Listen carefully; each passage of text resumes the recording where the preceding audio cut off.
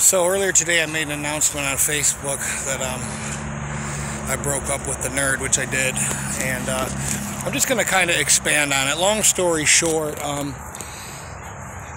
don't want her, not that her ex is some like good-looking dude, but I just don't like the guy. He's a fucking loser.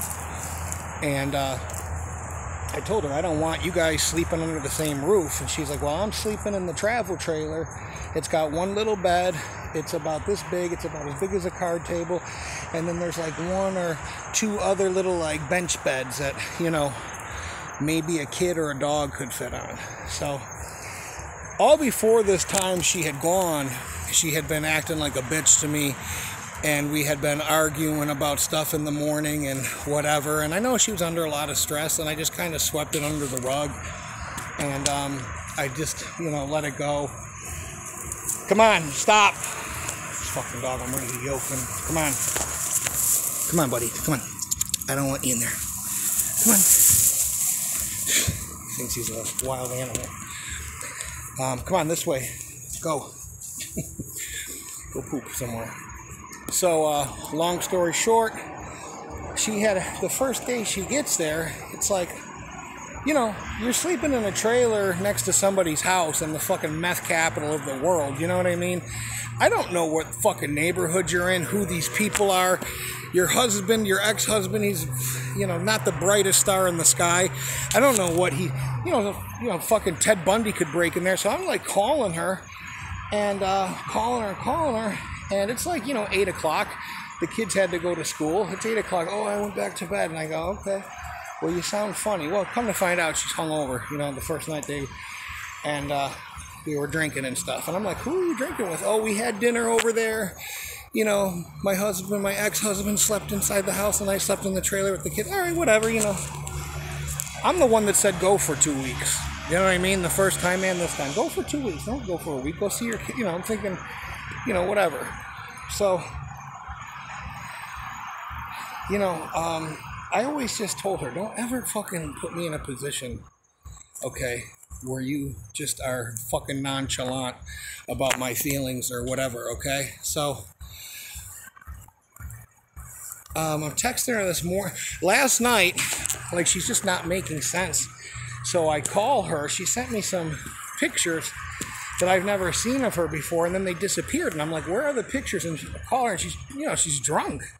And she's at her kid's birthday party. And I'm like, what the fuck are you guys doing? You know what I mean?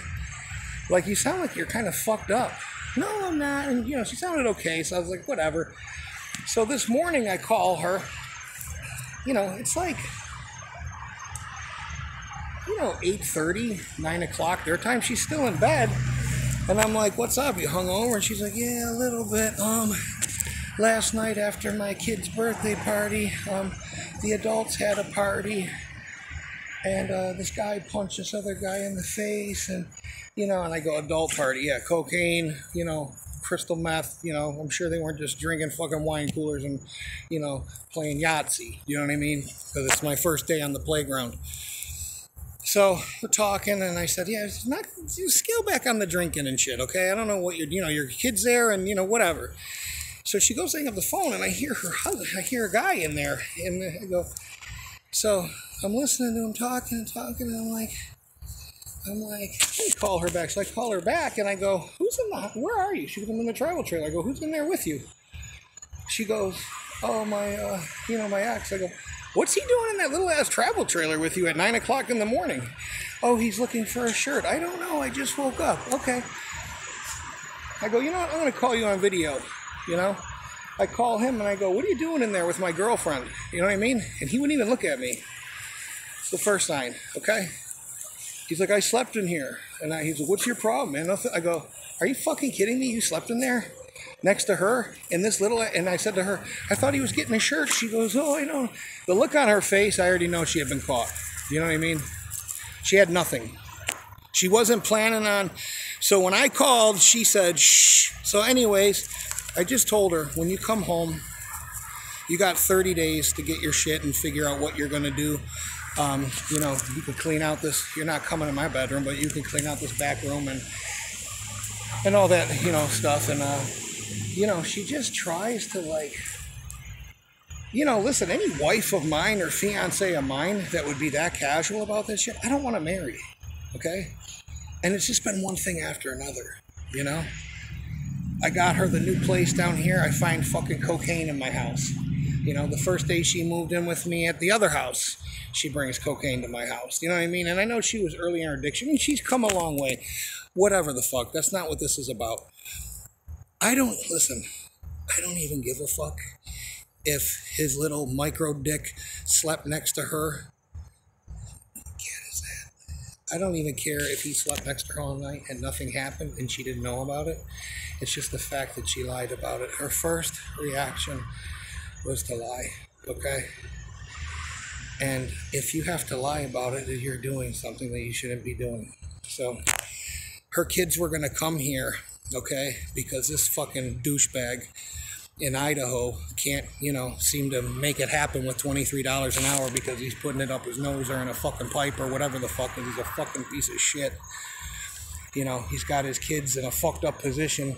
And I said, I've had enough of this shit. Your kids are just going to come here and they're just going to live here from now on. This is over.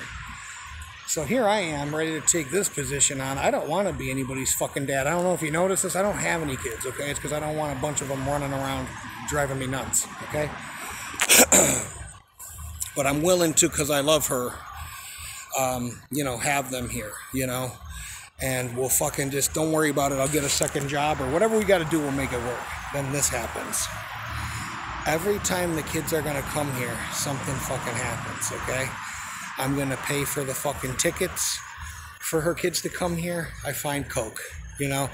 So I just said, listen, your kids aren't coming here, okay? You can go there for the summer if you're still even here.